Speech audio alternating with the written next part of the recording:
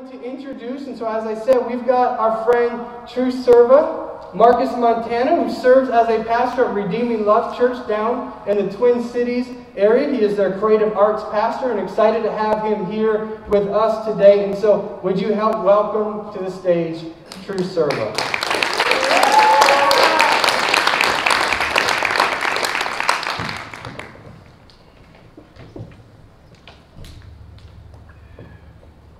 Good morning. How y'all feeling today? Y'all good? Alive and awake?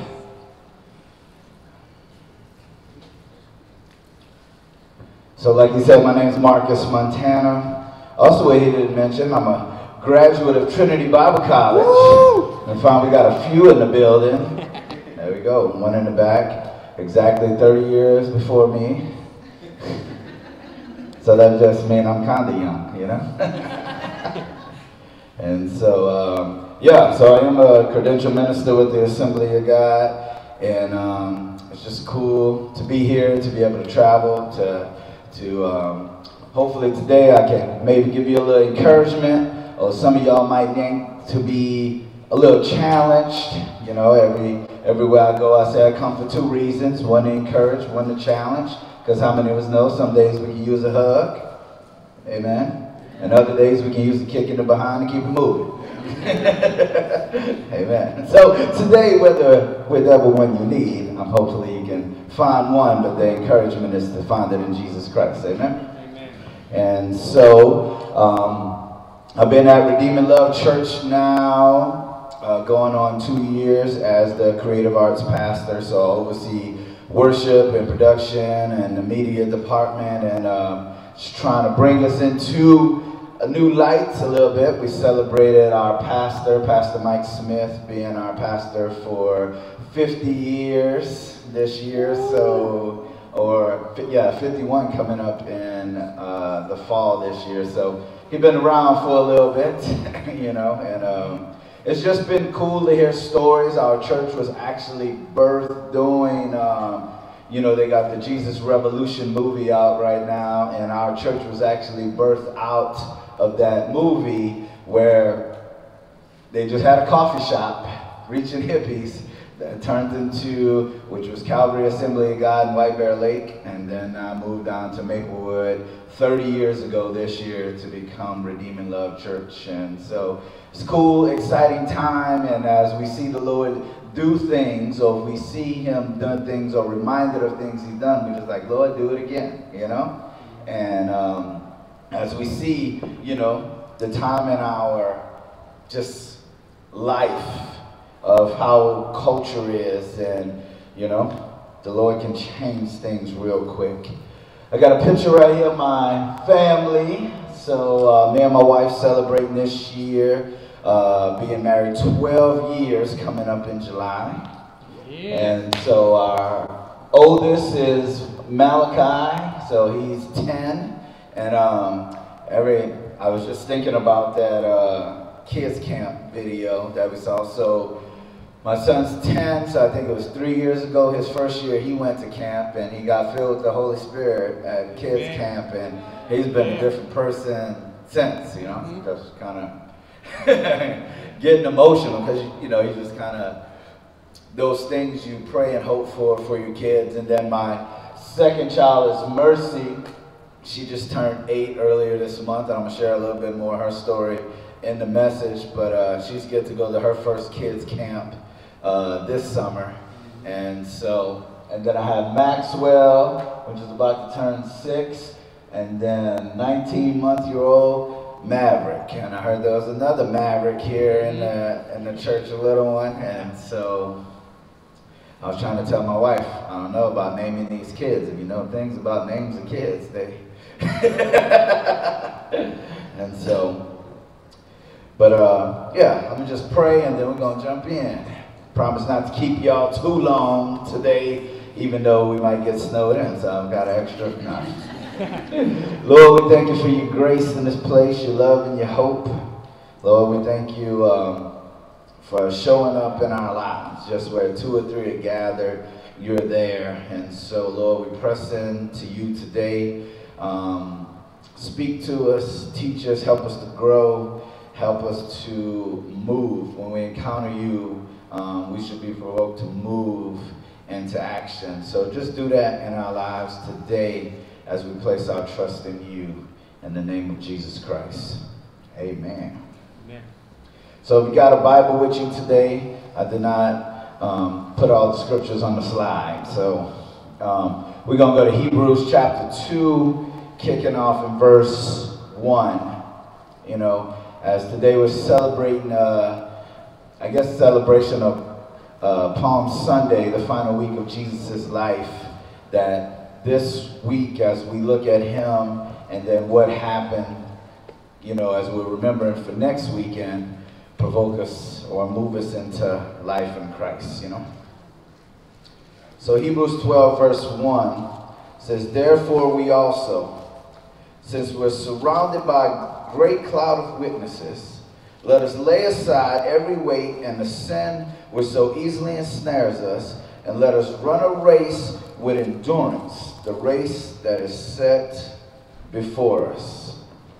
So quick question. Who in here played sports over your life? Got a few. How about the ones who didn't play sports that made you go to PE class? Always trying to get you active, right? And so if you know anything about running, when you run a lot, you can get tired because running can be tired. You know, it's the craziest thing is that if you play any other sport, like anybody here ran track, who ran track or cross country? All right, we got a few in here. And then did y'all play any other sports? Yeah. So the craziest thing about, because I ran track, played football, so I didn't do cross country, even though I probably wouldn't have done that well. But it's so crazy how the thing that we hate about every other sport is the running. And then we go join the track of the cross country team. But hey, everything has its purpose, right? So running can be tired, especially if we're running the wrong race.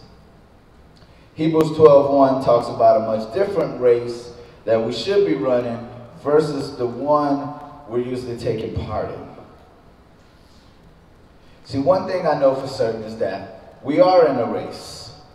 So look to your neighbor right quick. I don't know if y'all do this in here, but look to your neighbor and say, hey, why are you running?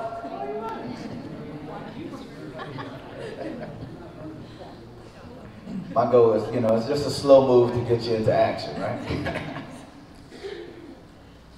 See, the race that is set before us includes two major things: to love God and to love people. See, this year coming up, November, I'm celebrating 27 years of walking with the Lord, you know? So it's been a while. Some ups and downs, the good, the bads, the uglies. But let me tell you this. Jesus sustains us through it all. Amen. When we trust him, we can make it. So knowing we're going to go through different seasons in life, we place our trust in him. And for that, because a lot of times when we're interacting with others in our communities, schools, jobs, in our own house, normally what we would extend to them is what we feel. So if we feel love, we can extend love. If we have joy, we can give joy. If we have peace, then we give that to others. If we have forgiveness.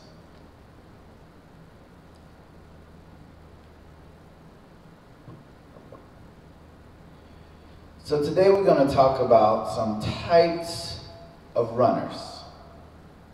And I want you to think about today what type of runner you might be, or are you? The first type of runner we have here is a sprinter. Anybody ever watch the Olympics? You know, when you watch the Olympics, you tune into the track and field meet. I know even go back down to high school. You show up to the high school meet, everybody in town come to see because they want to see who's the fastest man, who's the fastest woman in town. Amen? And usually there's two things that determine those track that people come to see. The 100-meter dash or the 4x4 that usually closes out the meet to see who's going to win it that day.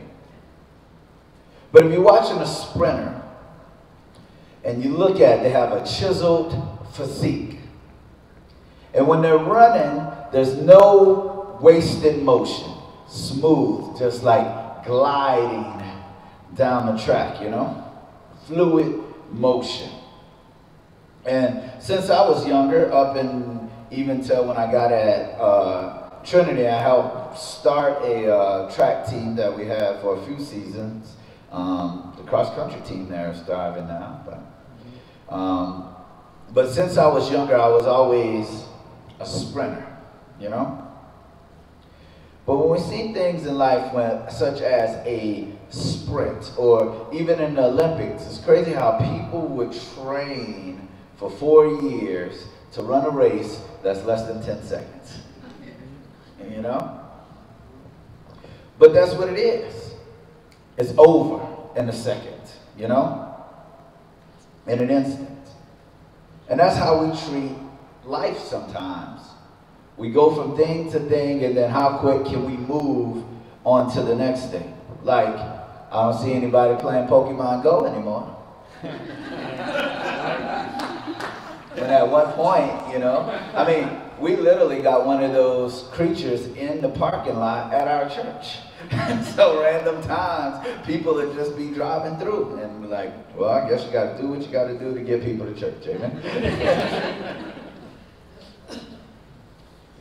And then that's what we do sometimes with life, is where we're on looking for instant results or satisfaction. Or what tends to happen? We get bored. Now, who in here like chicken nuggets? Anybody like chicken nuggets? Now, this chicken nuggets taste better when you make them in the oven or make them in the microwave. In the oven, right?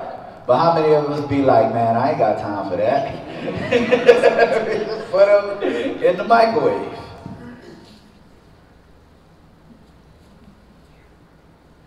And what we do? We sacrifice quality for convenience. Instant satisfaction. The next type of runner I have here is the Forrest Gump Runner. Run, Forrest, run! Who in here have seen that? Y'all say I ask a lot of questions. I'm just realizing. And it's so crazy to see how many even young people have seen Forrest Gump, you know? But this is the type of runner where something tragic has happened to you. Parents died, had a divorce, separation, you might have lost a child, or just something tragic that happens, and someone you know got sick. You know, we just went through a season where a lot of people got sick of COVID, or just even this year has been crazy in school of how many kids got pneumonia, or who got strep, or who got, I'm like, man. And it's so crazy how everybody always gets the same thing at the same time. But we've seen people, you know, because our pastor at our church is, you know, a little older. He's turned 71 this year. We have people who've been in our congregation a long time. So we've been seeing, you know, just some people pass away over the last couple of years for various reasons, you know. And those things hurt. You know, we just actually had a funeral, 2 funerals last week. One girl who was actually a missionary in my neighborhood. That tell you what type of neighborhood I live in. We got like 20 full-time missionaries that live in my neighborhood, you know. And one girl, she actually babysat our kids, and until she got sick, you know, I actually didn't even realize how much I cared about her, you know, how close she was to our family, you know, and it really was hard on my kids, you know, and just to see her, you know, she battled cancer for probably 4 years, and she came out of it for a season, and then towards right there at the end, but, you know, it was definitely a hope from the Lord as she served him up until the end. She chose to find her hope in Christ, and And that was something she said right at the end, you know, I ran my race well, even though she was young, you know. And even younger than that, we did a funeral for an 11-year-old. And when we do funerals for kids, they're the worst, you know? Like for somebody who's older, you can say, man, they had a full life, and especially if they know Christ, it is something that we celebrate, you know? But when somebody's younger and it's like, man, too soon. And when we face those hurts, what tend to happen is that we just start running. And we run, and we run, and we run. You know, we run from our families, from our jobs, from responsibilities. And then ultimately, we end up running from the Lord, you know? And so we're in a point where you still believe in God, you know, but you're wondering if he believes in you. Still go to church because that's just what we've known to do. But we quit trusting. And the vision that we have for the finish line becomes a little hazy. We can't see it anymore, you know? You ever been going up an elevator and got off on the wrong floor? We're just kind of in our own world and how did I get here? And that can happen sometimes when we're hurt. And I believe that's why it's important for us to worship, to pray, to attend church, read our Bible, memorize scripture, you know, especially in the good times when things are going great, because that allows us to dig roots, allows us to be planted. So then when we do face a time like 2020 of in a pandemic, or when we're dealing with racial injustice or political unrest, you know, there's a war going on in Ukraine, we have tons of school shootings, and it's like, what in the world is going on? It allows us to not be wavered. So something personal for myself, I mean, you kind of know where we're at in the current life with my daughter. But when my daughter was born, you know, she spent the first 4 weeks of her life in the hospital. And so she was born on time, but she was born with some defects in her brain that would cause her to have seizures. And she got to a point where she was having a seizure every single hour. So, you know, as a dad, as a man, all I wanted to do was fix it. You know, what can I do so my little girl don't have to hurt?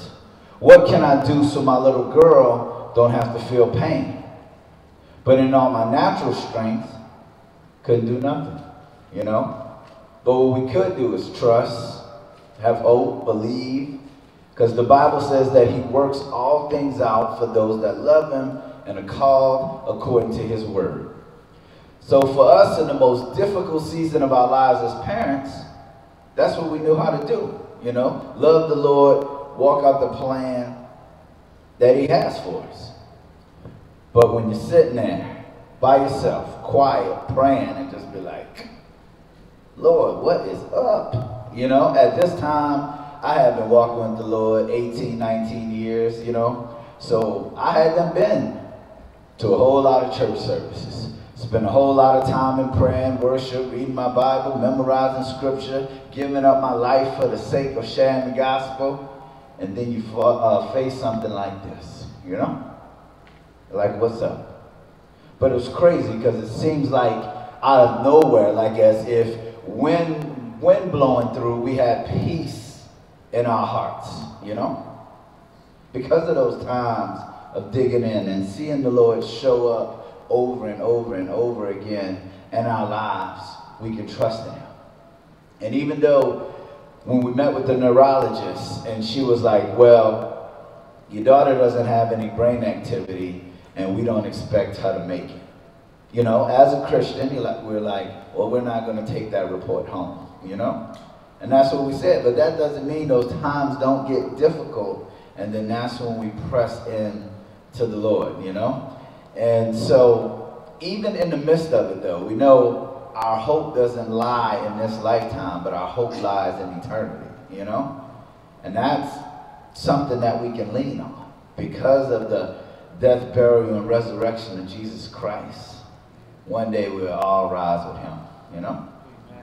And so with that, I mean, you might not have faced nothing that tragic, but you face something that's hurt to you or have kept you up at night, you know, wondering, even if it's on making right decisions, you know, or what should you do for the future. And some days you feel like you're doing it all by yourself. You're doing it all alone. I want to share this song with y'all real quick that I'm hoping it'll provide some hope for you today. So seeing the photo from the beginning, you would know why the neurologist told us that we had no hope with my daughter. We just celebrated a couple weeks ago of her turning 8 years old, happy, healthy, whole, full of life, you know. And if you didn't know she had issues, you wouldn't know she had issues, you know. But with that, I was just sharing that today, the hope that just brings some encouragement to you today, you know, in whatever battle, challenge you might be facing. The next type of runner we have here, oh, time to pass real quick. I guess we're talking about running, and we're trying to build some consistency here, and we might need to go back to the sprinter. But the next type of runner here we have is the long distance runner. This is where you become dedicated, runs with consistency, thinks of long-term goals, in it for the long haul. Not focus on speed, but on being consistent and the end result. You know, the Bible says not to the swift or the strong, but those that can get to the end. And that's the encouragement today, is to get to the end, you know. This is where you start to gain a little endurance in your faith. Now you have a little longevity. You can run a 5K, a 10K, a half marathon in your faith. But sometimes when we get to these points, we can also get complacent. We're just been doing it so long, we start to coast. You know, like when you get on the freeway, you set it at 75 and you just roll. And then you don't even remember how you got there. You just show up there. And that's how we can get at life at this stage where we've been doing it. We learn how to do all the right things, you know, and now we just coasting. So we go on a Bible study, small group, attending church. But the things that used to change our hearts don't do it anymore. Because now we're just like, man, I heard that. And it doesn't change us. And I would say, how do we keep from getting to that point?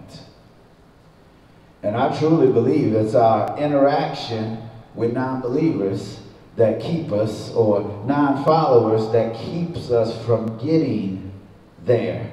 Because whether it's family members, co-workers, neighbors, when you get to see somebody experience grace for the first time, I know it happens with me, it brings me back to that experience of seeing God's grace. There's nothing that gets me more emotional than hearing a testimony about the Lord's grace, you know? See, we're called to be salt and light in a dark place. But you know, some Christians be like, oh, they got that North Dakota bland. It's a little bland. Does that make any sense to you? That just means they ain't got no salt. You know, like we mentioned, I went to Trinity Bible College. I spent 5 years in North Dakota. They don't use salt on nothing. Not even the roads. You know? So if you're from North Dakota, sorry.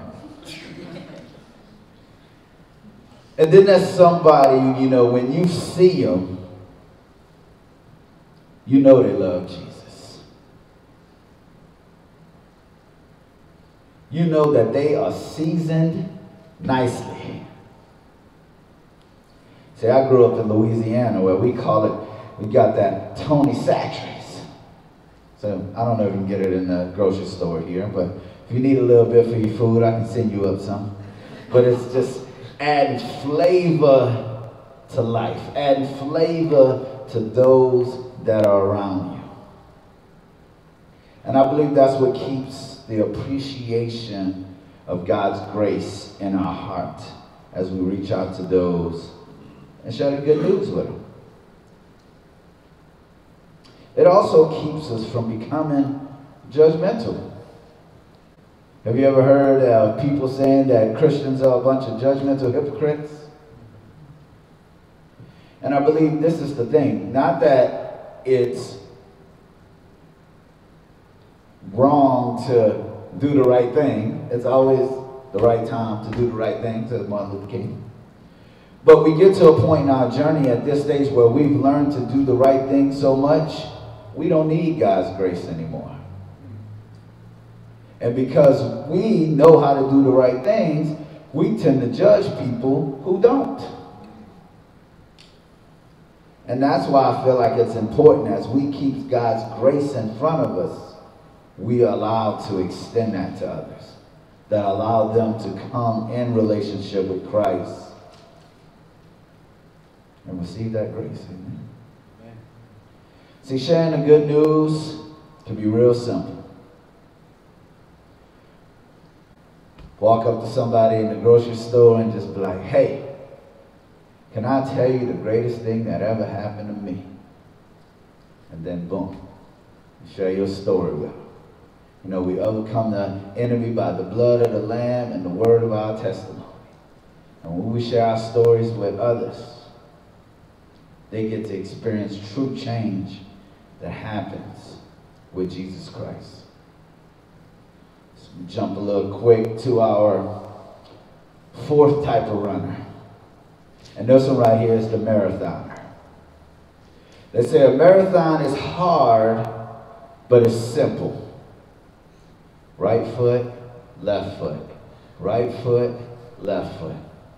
Not for a long time, but it's simple, right?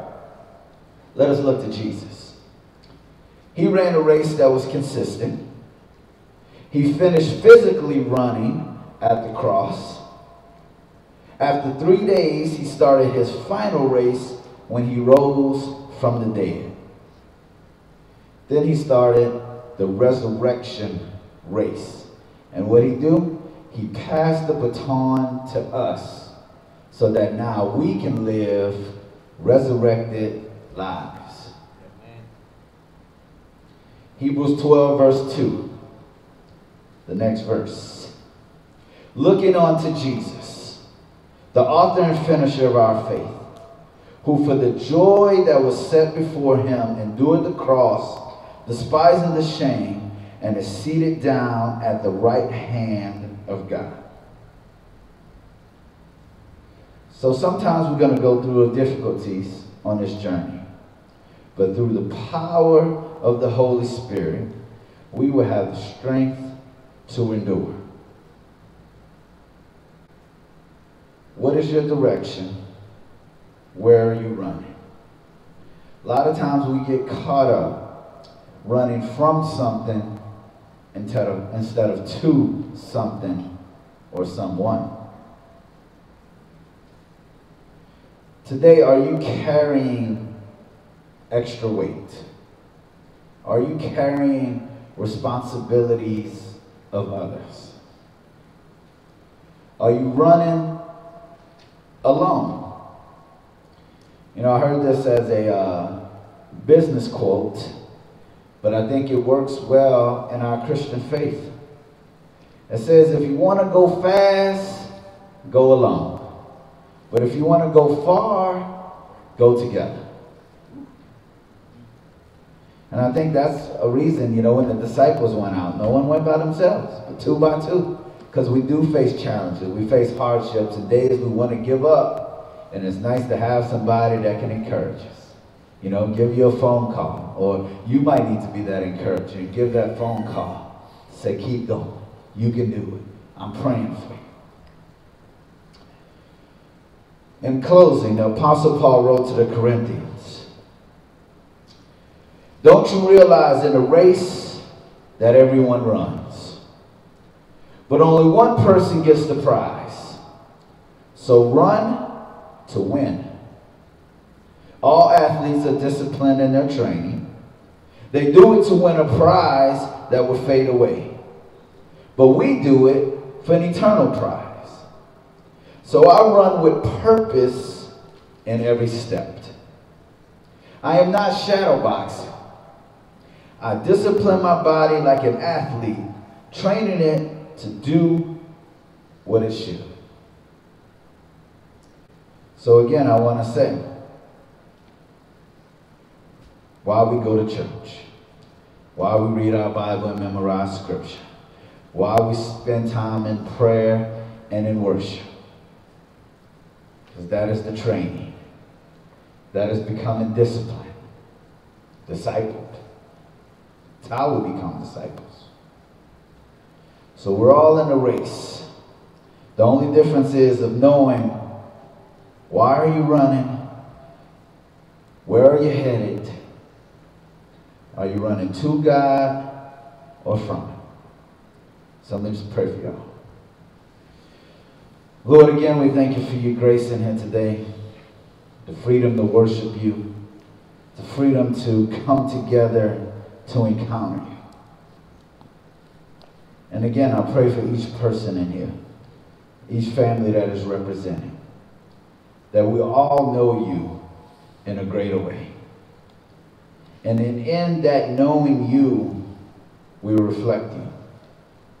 And in reflecting an accurate picture of you, people can receive love, life, hope that only comes in knowing you.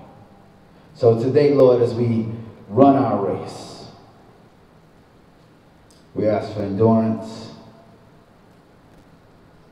We ask just to be pushed on those days when we feel like we can't make it anymore. Lord, we pray that you bring those people around us that helps us. But ultimately, Lord, let us lean into you. Place our trust in you with everything that we have. In the name of Jesus Christ. Amen.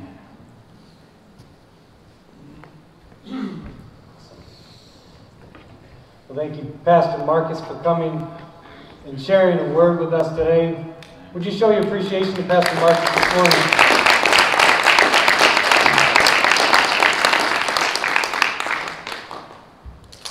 The race is hard, the race has challenges, but the hope we have is fixed upon Christ and keeping our eyes upon Him. And through all things, He helps us. And so, I hope you were encouraged, or as he said, maybe challenged this morning. Maybe depending where you fall into the runner category, which of those runners, or maybe you're at a place where maybe the complacency, judgmental part got to you. I know sometimes that's so true. As we grow in our faith, sometimes we get to a place where we think that we've figured it out. And we need to be reminded that process is never over.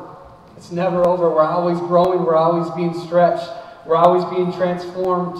Or as we like to say in the Christian term, sanctified, becoming more like Christ day in and day out until the day that He chooses to call us home, where He comes and gathers His church back together again. And so thank you again for coming and sharing. Thank you for being with us here this morning. Again, I just want to remind you, if you're able to stick around and help us today to stuff some of the lights into the eggs and take care of a few things that we need to do for our Easter candy hunt, we would greatly appreciate that. So Pastor Laura will meet you in the gym in just a little bit if you're willing to stick around and help with that. Otherwise, we hope you have a wonderful week. Pastor Marcus has a table out there. He has some of his music out there, as well as some shirts or anything. If you're interested in that or just connecting with him after service, please feel free to do that out there. Again, we've got our men's Bible study Tuesday morning at 8 o'clock. Our Wednesday family nights at 6:15. And we look forward to seeing you back here next week as we celebrate Easter. And so again, these invite cards are on the back table. Please do grab some invite cards. I challenge you to pray and say, God, who is it that I should invite this year to Easter? And so, again, let me just close in prayer before we each go our separate ways. Father, we thank you again for this morning. We thank you for the opportunity we have as brothers and sisters in Christ to gather together here, Lord, to be encouraged, to be challenged, Father, to grow in our faith. And so, Lord, I just pray as we go outside these walls now, God, that you would continue to equip and enable us and empower us through the work of your Holy Spirit to do the work of the ministry, Father, to reach the lost, to be a light and a beacon of hope. Father, help us to be the hands and feet of Jesus in Chisholm, on the Iron Range, and around the world. And we thank you for all that you are doing in each of our lives, in our church, in our community, and around the world. And we ask, God, that you be with us this week in Jesus' name. Amen.